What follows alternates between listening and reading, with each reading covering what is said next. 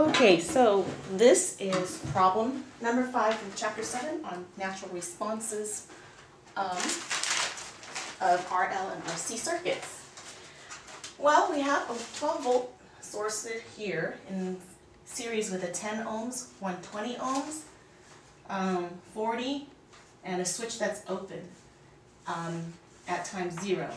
We have 20 ohms here, 100 millihenry, and we are looking for a whole bunch of stuff. So the library's going to close soon, so I'm not going to go through and list all that because I didn't even have enough room to write down everything that we're looking for. But let's go through them one by one.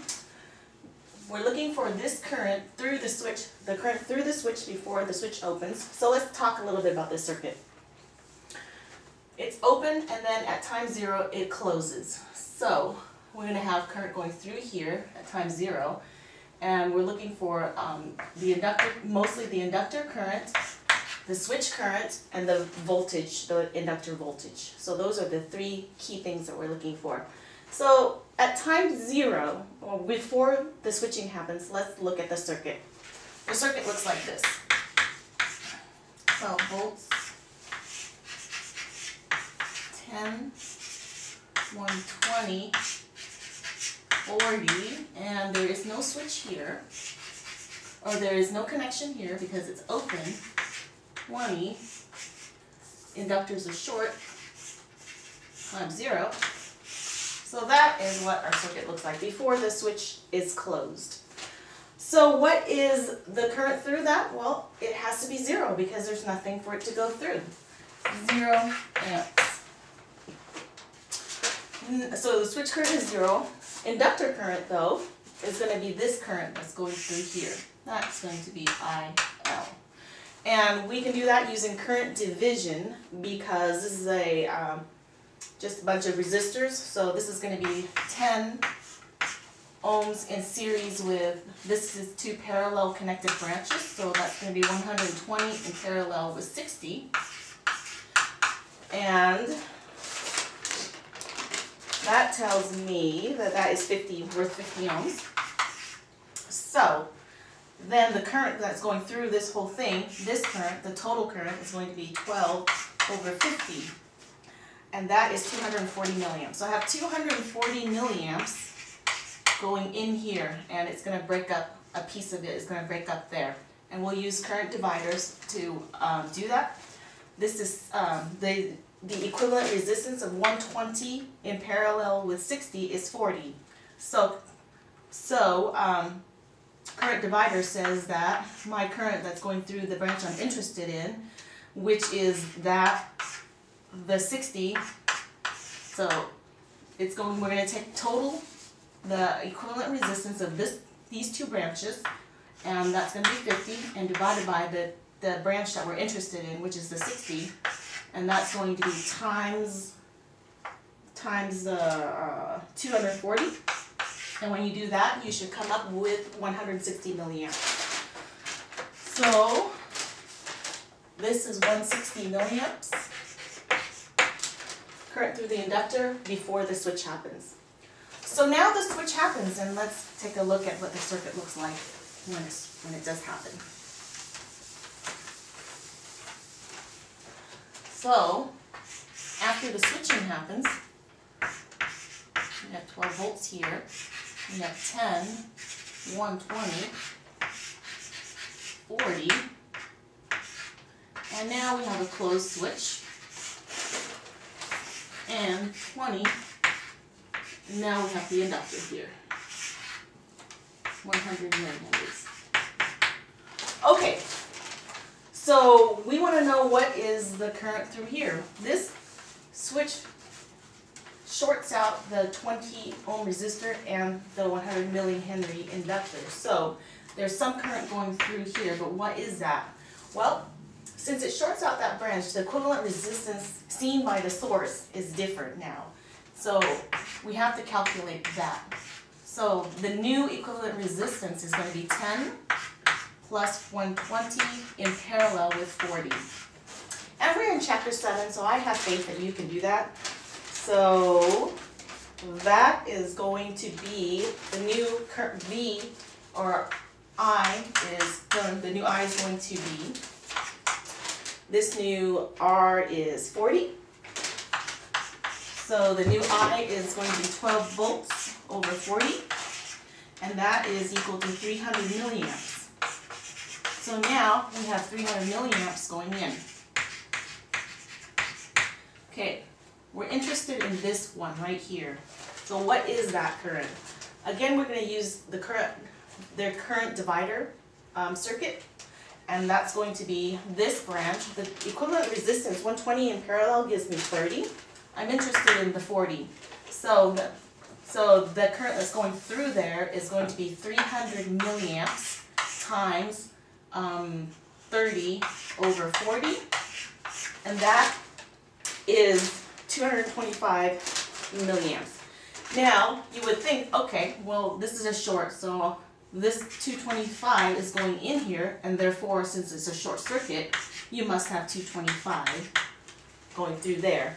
And that's not correct, because there's a property of the inductor is that it cannot change current instantaneously. Therefore, 160 still has to be going through here. Therefore, of that 225, there is 225 less 60 going through there, and that gives me 65. So that is the trick to that one, is to remember that as a property of an inductor, it cannot change current instantaneously. So over here, we have 65 milliamps. And is that correct? Yes. All right, and again, and part D, we're looking for the inductor current right after switching happens. And of course, I just said it can't change instantaneously, therefore it still has to have 160 milliamps. What is the current through the resistor at time infinity? Or through the switch, excuse me. So at time infinity, this 225 for sure will start to build up, and then at time infinity, that's when the full 225 will be going through the switch. So that is 225. Current through the inductor at infinity time. Well, when the switch closes, the inductor is disconnected from I'm having such a difficult time speaking today. The switch shorts the power source, so there's nothing charging, and so whatever energy was stored in the inductor is just going to dissipate and be used up, and so that current at time infinity will be 0 amps. In part G, we are looking for the general equation of the inductor, and so there is a formula in that section that says that the natural response of an inductor is the initial current. So it's the initial current times E raised to the L over R, which is 1 over tau. So E minus R over L times T.